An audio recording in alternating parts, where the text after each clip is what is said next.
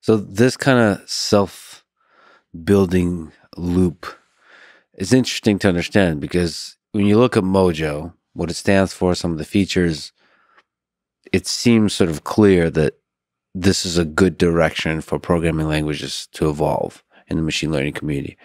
But it's still not obvious that it will because of this, whatever the engine of popularity, of virality. Is there something you could speak to, like how do you get people to switch? Yeah, well, I mean, I think that the viral growth loop is to switch people to Unicode. Yes. I think the Unicode file extensions are what I'm betting on. I think that's going to be the thing. Yeah. Tell the kids that you could use the fire emoji, and they'd be Exactly. like, "What?" Exactly. So, well, in all seriousness, like, I mean, I think there's really, I'll give you two opposite answers. Mm-hmm. One is, I hope if it's useful, if it solves problems, and if people care about those problems being solved, they'll adopt the tech. Mm-hmm. Right? That's kind of the simple answer. And when you're looking to get tech adopted, the question is it solving an important problem people need solved? And is the adoption cost low enough that they're willing to make the switch and cut over and do the pain up front so that they can actually do it, right? And so hopefully Mojo will be that for a bunch of people. And people building these hybrid packages are suffering. It's really painful. And so I think that we have a good shot of helping people.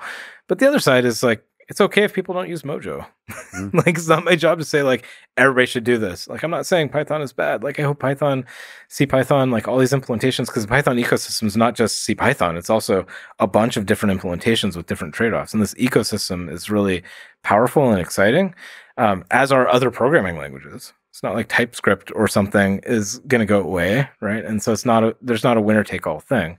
And so I hope that Mojo is exciting and useful to people, but if it's not, that's also fine. But I also wonder what the use case for why you should try Mojo would be. So practically speaking, yeah, it seems like so there's entertainment. There's the dopamine hit of saying, "Holy shit, this is 10 times faster." This little piece of code is 10 times faster in Mojo. Out of the box before you get to 35,000. Exactly. I mean, just even that. I mean, that's the dopamine hit that every programmer sort of dreams of, is the optimization. It's also the drug that can pull you in and have you waste way too much of your life optimizing and over optimizing, right? But so what do you see would be like common? It's very hard to predict, of course, but if you look 10 years from now and Mojo's super successful, what do you think would be the thing where people like try it and then use it regularly and it kind of grows and grows and grows and grows? Well, so you talk about dopamine hit. And so again, humans are not one thing. And some people love rewriting their code and learning new things and throwing themselves in the deep end and trying out a new thing. In my experience, most people don't. Like, they're too busy. They have other things going on. By number, most people don't like this. I want to rewrite all my code. But even those people, the too busy people, the people that don't actually care about the language, that just care about getting stuff done, those people do like learning new things, right? Yeah. And so you talk about the dopamine rush of 10x faster. Wow, that's cool. I want to do that again. Well, it's also like, here's a thing I've heard about in a different domain, and now I don't have to rewrite all my code. I can learn a new trick, right? Well, that's called growth, And so one thing that I think is cool about Mojo, and again, those will take a little bit of time for example, the blog posts and the books and like all that kind of stuff to develop, and the language needs to get further along. But what we're doing, you talk about types, like you can say, look, you can start with the world you already know, and you can progressively learn new things and adopt them where it makes sense. And if you never do that, that's cool. You're not a bad person. If you get really excited about it and want to go all the way in the deep end and want to rewrite everything and like whatever, that's cool, right? But I think the middle path is actually the more likely one, where it's you come out with a new idea and you discover, wow, that makes my code way simpler, way more beautiful, way faster, way whatever. And I think that's what people like. Now, if you fast forward and you said like 10 years out, right? I can give you a very different answer on that, which is, I mean, if you go back and look at what computers looked like 20 years ago, every 18 months they got faster for free. right? 2x faster every 18 months. It was like clockwork. It was free, right? You go back 10 years ago, and we entered in this world where suddenly we had multi-core CPUs and we had GPUs. Mm-hmm. And if you squint and turn your head, what a GPU is it's just a many core, very simple CPU thing, kind of, right? And so, and 10 years ago, it was CPUs and GPUs and graphics. Today, we have CPUs, GPUs, graphics, and AI because it's so important, because the compute is so demanding, because of the smart cameras and the watches and all the different places the AI needs to work in our lives. It's caused this explosion of hardware.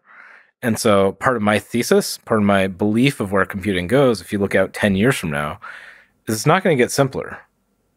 Physics isn't going back to where we came from. Mm-hmm. It's only going to get weirder from here on out. Right. And so to me, the exciting part about what we're building is it's about building that universal platform, which the world can continue to get weird. Because again, I don't think it's avoidable. It's physics. But we can help lift people, scale, do things with it. And they don't have to rewrite their code every time a new device comes out. And I think that's pretty cool. And so if Mojo can help with that problem, then I think that it will be hopefully quite interesting and quite useful to a wide range of people, because there's so much potential, and like there's so much, maybe analog computers will become a thing or something, right? And we need to be able to get into a mode where we can move this programming model forward, but do so in a way where we're lifting people and growing them instead of forcing them to rewrite all their code and exploding them. Do you think there'll be a few major libraries that go Mojo first? Well, so I mean, the modular engine is all Mojo.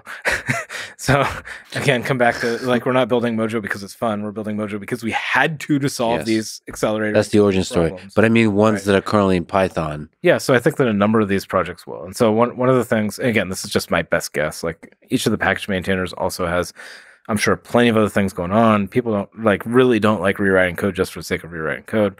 But sometimes like people are excited about like adopting a new idea. Yeah. It turns out that while rewriting code is generally not people's first thing, it turns out that redesigning something while you rewrite it and using a rewrite as an excuse to redesign can lead to the 2.0 of your thing that's way better than the 1.0. Mm-hmm. Right. And so I have no idea. I can't predict that. But there's a lot of these places where, again, if you have a package that is half C and half Python, right, you just solve the pain, make it easier to move things faster, make it easier to debug and evolve your tech. Adopting Mojo kind of makes sense to start with, and then it gives you this opportunity to rethink these things. So the two big gains are that there's a performance gain, and then there's the portability to all kinds of different devices. And there's safety, right? So you talk about real types. I mean, not saying this is for everybody, but that's actually a pretty big thing, right? Yeah, and types are... And so there's a bunch of different aspects of what value Mojo provides. And so, I mean, it's funny for me, like I've been working on these kinds of technologies and tools for too many years now. But you look at Swift, right? And we talked about Swift for TensorFlow, but Swift as a programming language, right? Swift's now 13 years old from when I started it. Yeah. So, because I started in 2010, if I remember. And so that project, and I was involved with it for 12 years or something, right? That project has gone through its own really interesting story arc, right? And it's a mature, successful, used by millions of people system, right? Certainly not dead yet, right? But also going through that story arc, I learned a tremendous amount about building languages, about building compilers, about working with community and things like this. And so that experience, like I'm helping channel and bring directly into Mojo. And other systems, same thing. Like apparently I like building and iterating and evolving things. And so you look at this LLVM thing that I worked on 20 years ago, and you look at MLIR, right? And so a lot of the lessons learned in LLVM got fed into MLIR. And I think that MLIR is a way better system than LLVM was. And Swift is a really good system, and it's amazing. But I hope that Mojo will take the next step forward in terms of design.